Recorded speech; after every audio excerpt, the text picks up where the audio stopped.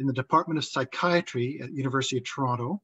Until her retirement, she was the Director of Research at Sick Kids Centre for Community Mental Health in Toronto.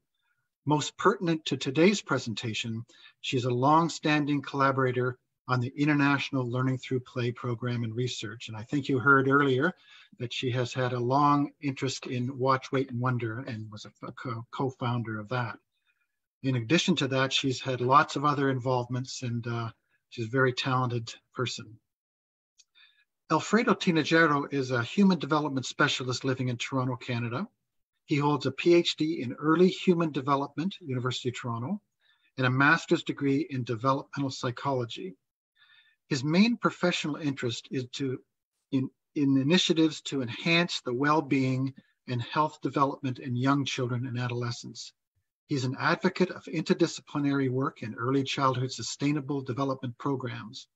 Alfredo has worked as a consultant in several organizations, including UNICEF, UNESCO, Inter-American Development Bank, Brookings Institution, Christian Children's Fund, which is now Child Believe, Founders Network, and the Sick Kids Center for Community Mental Health. He also has several international publications, including an encyclopedia on child development, books, and scientific articles. He currently works as an independent consultant and is a university professor. Alfredo and Nancy, welcome. We're delighted to have you here, and I'll turn that over to Alfredo.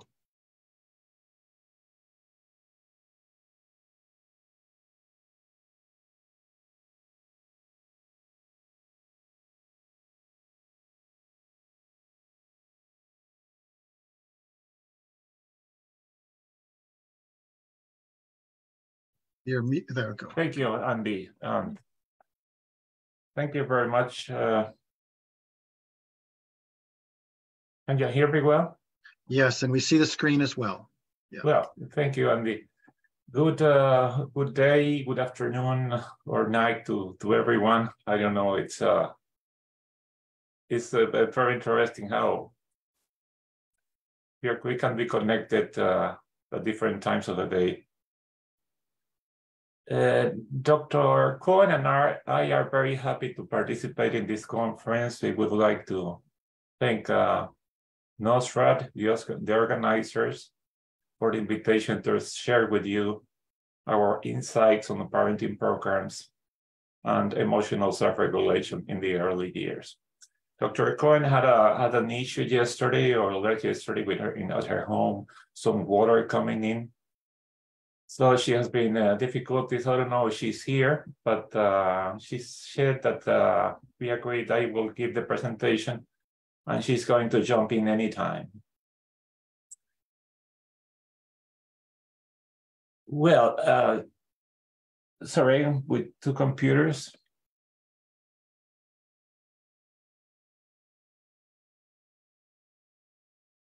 Okay.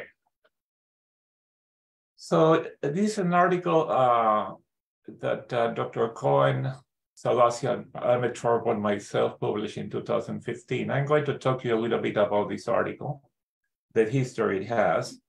It's actually on Learning to Play program and the focus group data that was collected for many, many years. When I joined Sick Kids Center for Community Mental Health in 2008. Andrew was there, Nancy was there.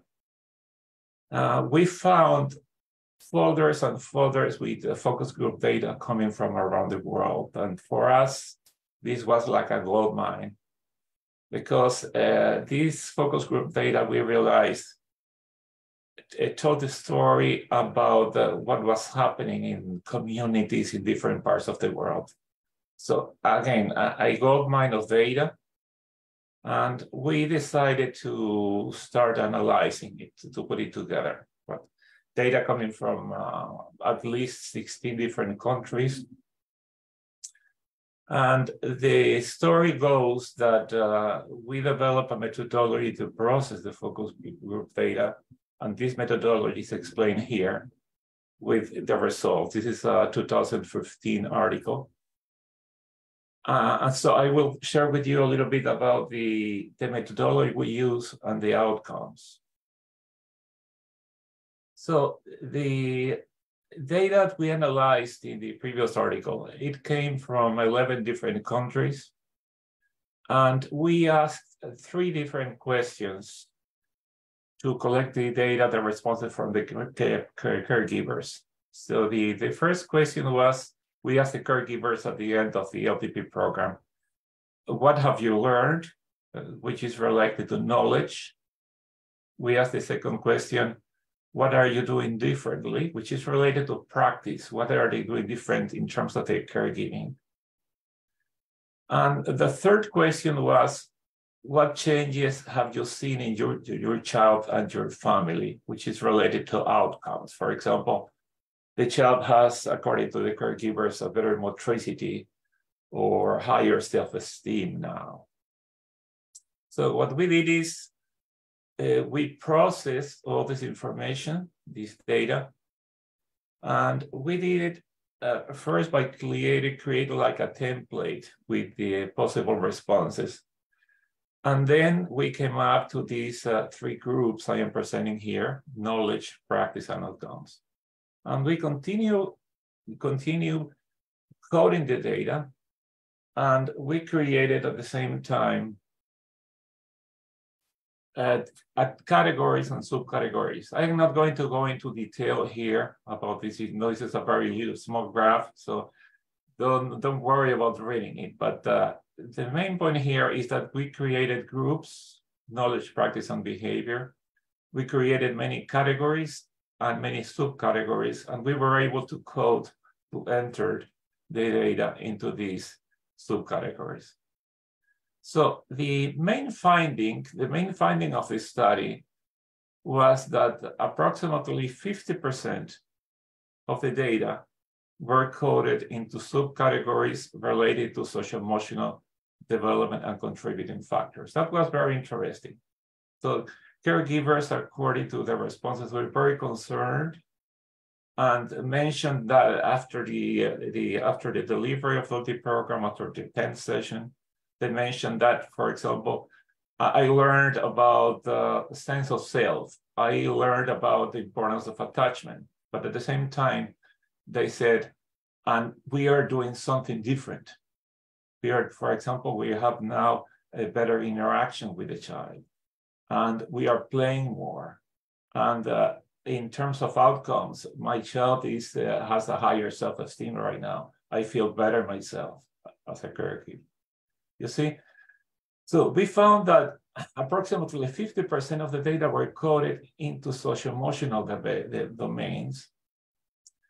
And what we did with the data, we tried to return it to the local program so they can process, understand. And in this way, this I think it relates to what Mary was sharing in the last presentation, is sharing the data, sharing the information, and make it accessible to the local programs. This is what we did. And what the idea was to make the social-emotional domain more visible, okay? Because we lack standardized tools to measure child development in a low-income country. We lack that, or very expensive to use, or not culturally adapted.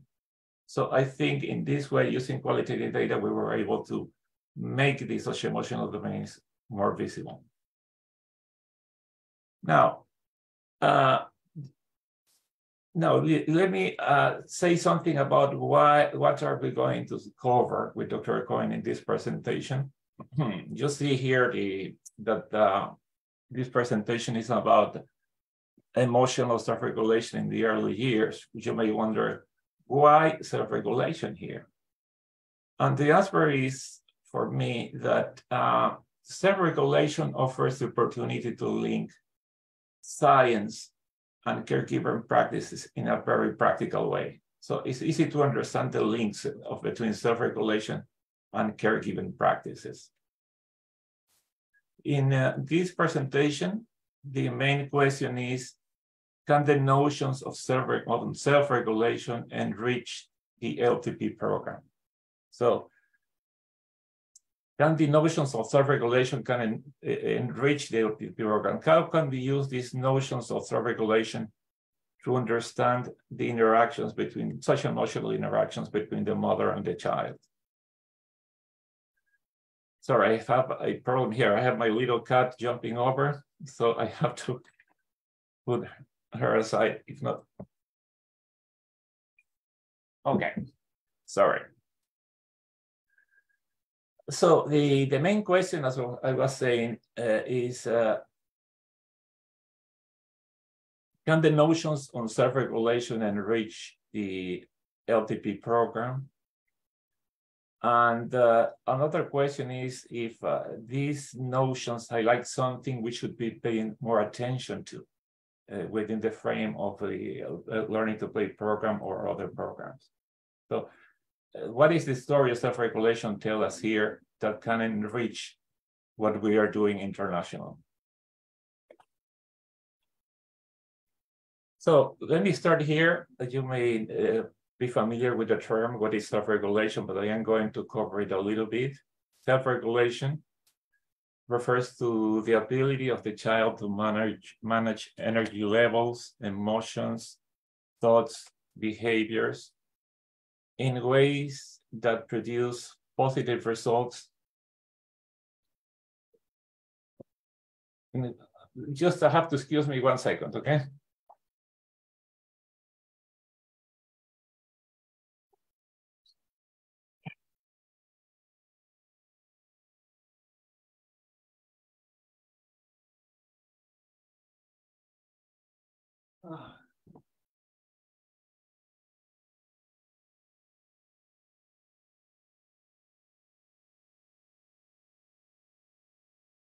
My apologies. My apologies with that.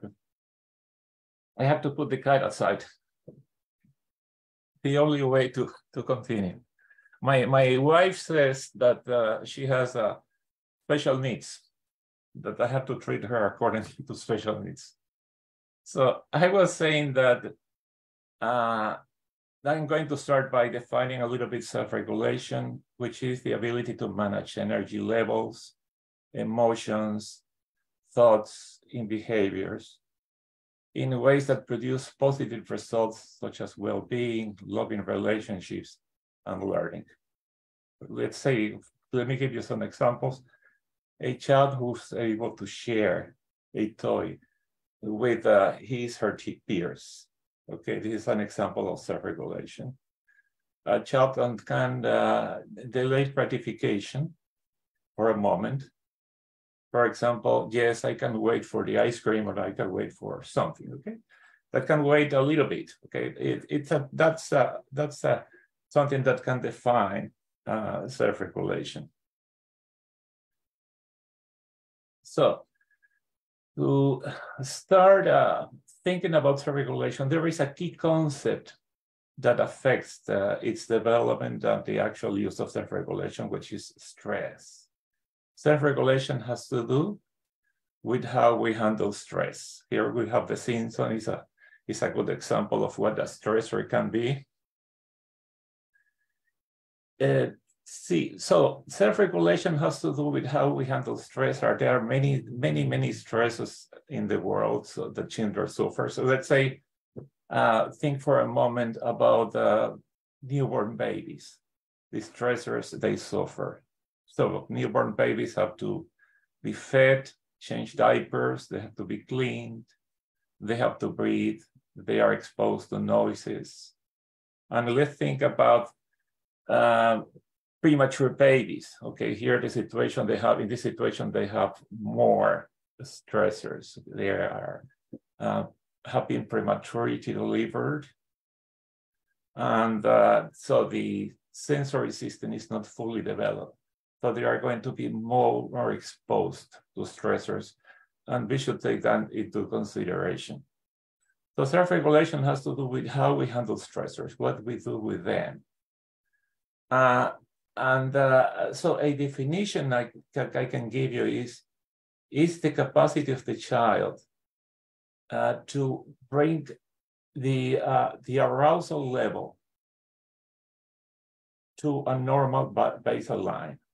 For example, if a child is scared about something, Self-regulation refers to the capacity to bring this activation, arousal of the central nervous system and these hormone levels to a basal level, normal level. So this is self-regulation. It has to do a lot with the central nervous system and with the hormone levels that become activated because of stressors. Here we have different stressors that relate to little children. And I'm going to mention a little bit of some of them. Some biological, for example, in nature, which, for example, sugar can affect self-regulation. The lack of sleep can affect self-regulation. Some emotional stressors, such as fear to the unknown, in many times, what is below my bed? This is a typical question children ask. Fear about punishment. Fear about organizing thoughts. If I am in school, I have to learn to read. Okay, so that can be very scary for children. Stressors of organizing thoughts. What comes first? I don't understand you. And other stressors coming from the environment, for example, bright lights, noises coming from the environment. Okay, so stressors, again, are everywhere, and little children are very exposed to them. I gave a workshop not long ago, that was last month actually in Ecuador, and I asked preschool teachers that participated in the workshop, okay, what were your stressors when you were little? And the answers, the list of their stressors was endless. So we all are exposed to these stressors. What we have to pay attention to is that adverse experiences related to toxic stress can activate in an unhealthy way, can program in an unhealthy way the stress response system. And Lynn Jones, she knows this very well, what happens with children who were in a situation of war, for example. So the stress response system, the cortisol levels, and the adrenaline and other hormones are activated immediately and become like this response becomes that program that is sustained across life, which is very dangerous and bad for physical and mental health across the lifespan. So what we have to do is, that's the main message for the ECD workers, for example, or those working with children, is try to reduce stressors as much as you can. Now, self-regulation and early human development. This is a beautiful picture. You see the exchange between dad and his little baby, and you see how finally they look at each other's eyes. This is very powerful. Self-regulation starts in the early years, develops sensitive periods in the early part of life, and continue developing more or less until the age of 10. We always can learn self-regulation later on, but this is a sensitive period, the first years of life and up to 10 years. Now, to understand self-regulation, we can use this metaphor of the three brains. And believe me, this is very helpful to understand how self-regulation works. So we have, according to this metaphor of the three brains, we have not one brain, but we have three. One, which is in blue, which corresponds to the neocortex, and is related to the capacity to think, to plan, to communicate through language, to reflect. So this is the neocortex. And keep in mind, please, that this area, the neocortex, is still developing in the early years of life. It's very important to consider this, to take this into consideration. The other brain is the one in red, which corresponds to the limbic system. Here we have the amygdala. Here we have the hypothalamus. This is the home of the emotions. It's the home of attachment. It's the home of the hormones that are released. It's the home of the central nervous system activation. So this is the red brain, the limbic system. And the third one is the reptilian brain, which is responsible for breathing and for temperature control. So main message here is that self-regulation has to do between the coordination, between the balance between the blue brain and the red brain. We want both. Both are needed. We need emotions, but we need also the capacity to think rationally. So this is like, if you want, like hot water and cold water mixing.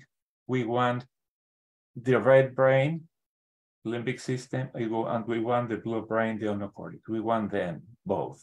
And emotions are very important. We are humans because of our emotions also.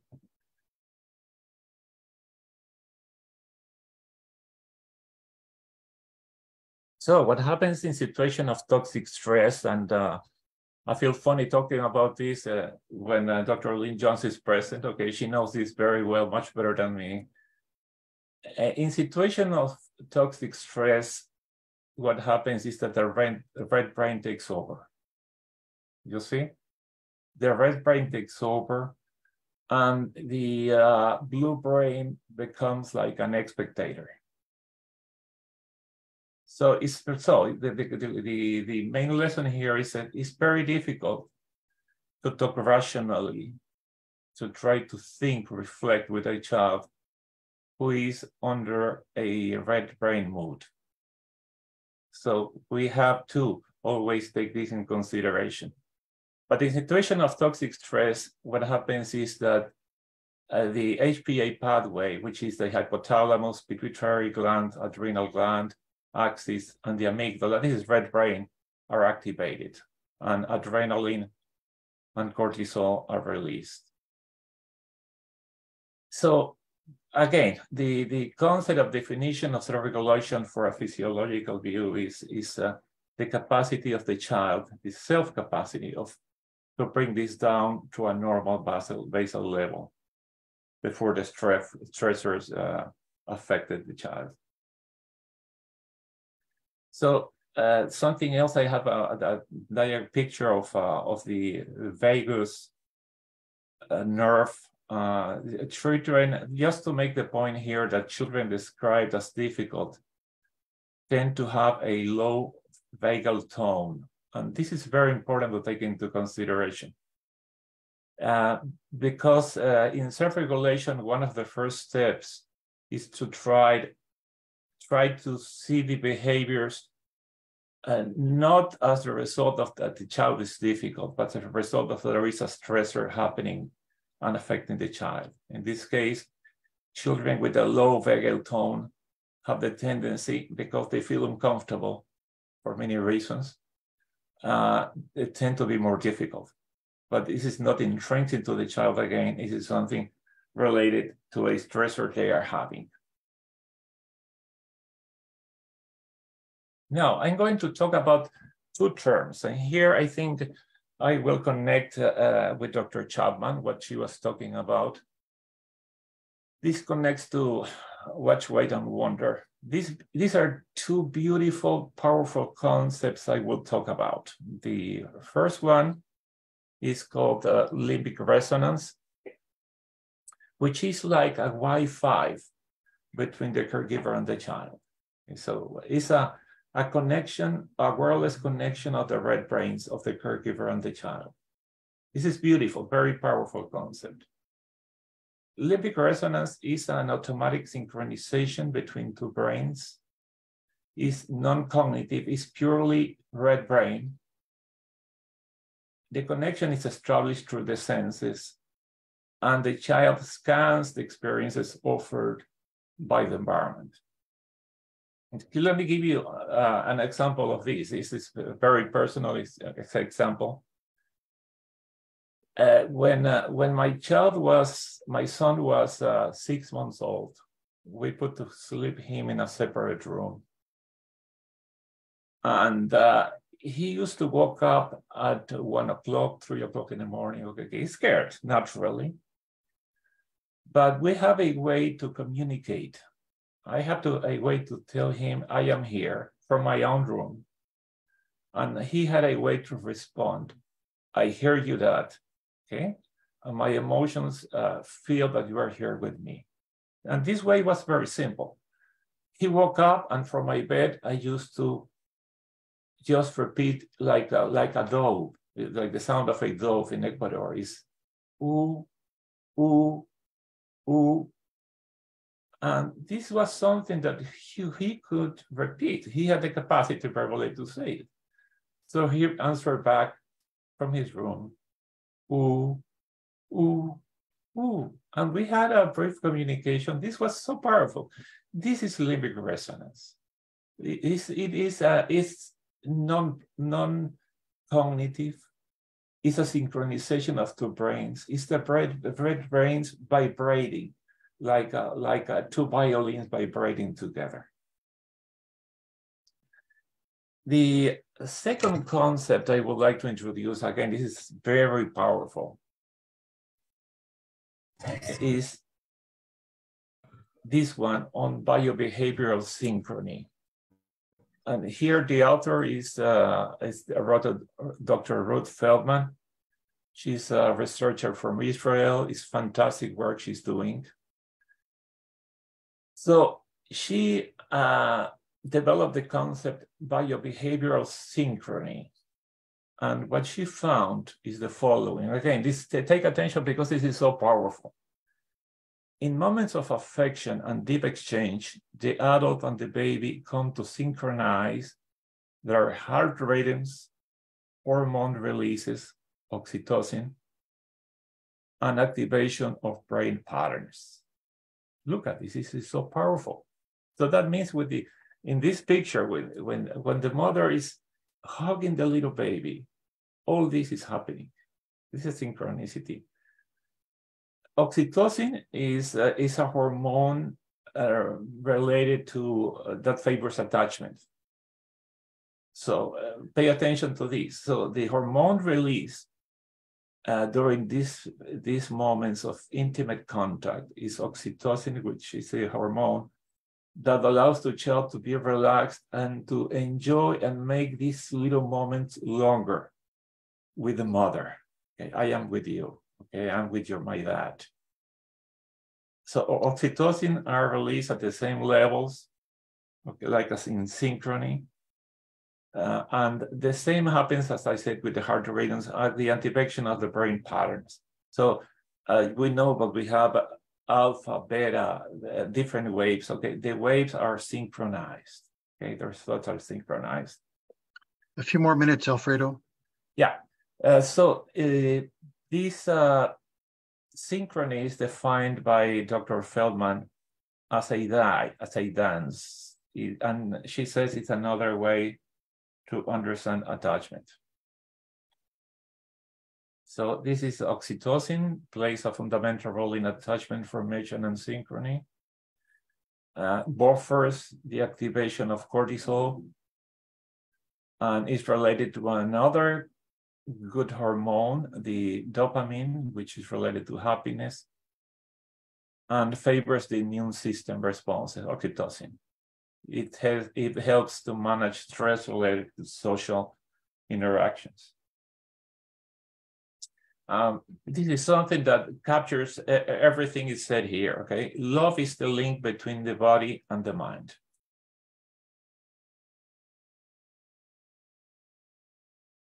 So according to Dr. Feldman, there are 4 key behaviors of the mother toward her baby to favor this synchronicity.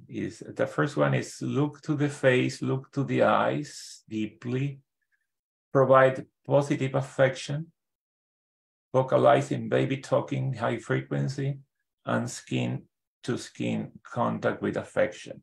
So through these practices, mothers help children to create synchronies and patterns of rhythms, tempos, and dynamics. So the mother and the child, or the father and the child, dance together. So in this last part, I was just trying to reflect on something. What is the use of all these? Remember the question, what can be the contribution of notions of self-regulation to learning to play? So I am going to ask just a couple of provocative questions to not give an answer myself, but to ask questions. So the Learning to Play program, we know it's very directed to love, affection, care, tender. The main reflection, the first reflection I have is that we need also the other side of the coin. Not just to look at these, love, care, affection, but also to look at stressors, also to look at situations where children are in difficulties, in problems, psychological, whatever, which comes from the work of Dr. Chapman, and especially the Dr. Lynn Jones. Okay, Learning to Play has to be about both sides of the coin. My questions to reflect are the following. With this, I finish. Should we be paying more attention to stressors and the way to reduce them? Should we do more about promoting touching, talking softly, looking deeply into the eyes? Next question is, are premature babies and other children with special needs being overlooked within the LTP groups? And this is very, very important because, in my opinion, the premature babies, for example, they need some very particular special stimulation, but in order not to overload them.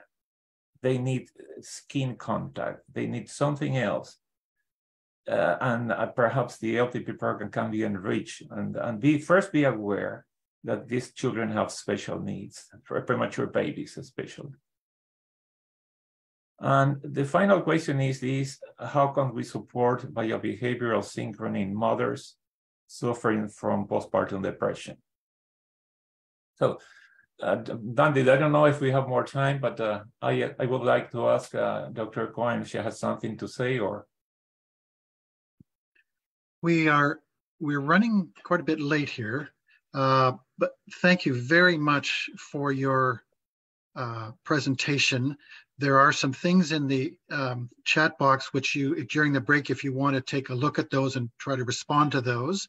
I'm glad that Nancy could join us for part of the conference, and delighted to have you both here. So what we'll need to do now is take a break for about 5 minutes. When we come back, we will go into the breakout groups, and so we want you to be here back in 5 minutes, and then you'll choose the group that you go into. There's 3 different groups. The one is. Sorry to interrupt, but isn't my talk prior to the breakout groups? Say it again. I thought the breakout groups followed my talk, our talk. Yes, we're going to have a break now. I'm sorry, that's right. Yeah, we're going to have a break now, and then Lynn and Asmamo are going to do a presentation, and then we go into the breakout groups. Thank you very much, Lynn. Sorry about that. So take 5 minutes, come back, and we'll have another presentation, and then go into the breakout groups. Okay, thank you. We'll keep things open, but we will take.